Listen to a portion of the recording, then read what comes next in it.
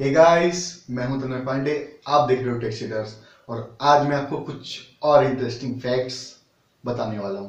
तो guys, video शुरू होने से पहले आपसे मैं ये कहना चाहूंगा कि अगर आपने इस चैनल को अभी तक सब्सक्राइब नहीं किया है तो प्लीज इसे सब्सक्राइब कर लें, क्योंकि ऐसी tech related, scientific fact related ऐसी वीडियोस मैं रोज लाता रहता हूँ। तो गाइस, आते हैं अपने फर्स्ट फैक्ट पे।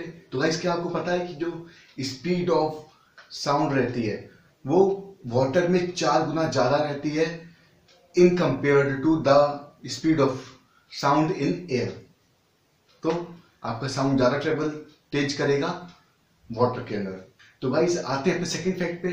तो गाइस, क्या आपको पता है अगर ये जो अर्थ है फ्लैट होता, अगर अर्थ हमारा फ्लैट होता स्पेरिकल होने की जगह, तो हमारी जो आंखें हैं इतनी ज्यादा सेंसिटिव होती हैं कि ये 30 माइल्स अवे अगर एक कैंडल भी जल रही है ना तो उनको भी ये देख पाएगी।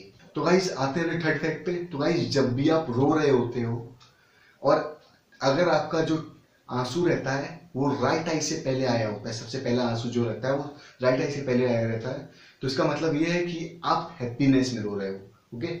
और अगर आपका जो आंसू है वो लेफ्ट साइड से पहले आया रहता है तो गाइस इसका मतलब ये है कि आप सैडनेस में रो रहे हो।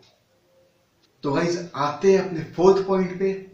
तो गाइस, क्या आपको पता है कि सैटर्न जो है, सैटर्न जो ग्रह है, सैटर्न शनि, उसे अगर हम पानी के ऊपर उठा के रख दें तो गाइस वो फ्लोट करेगा, वो उसके ऊपर तैरने लगेगा।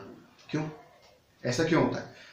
वही चीज पानी के ऊपर तैरती है जिसकी डेंसिटी वाटर से कम है या वाटर के बराबर है, और वाटर से ज्यादा डेंसिटी वाला डूब जाता है। तो सैटर्न की जो डेंसिटी है वो वाटर से कम है, तो गाइस तैरेगा वो।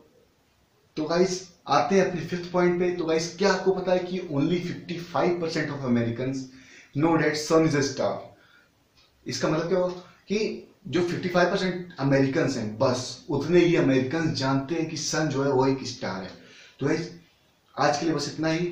फिर मिलूंगा आपसे नेक्स्ट वीडियो में। तो guys, if you like the video then like it and comment it below and do subscribe to the channel.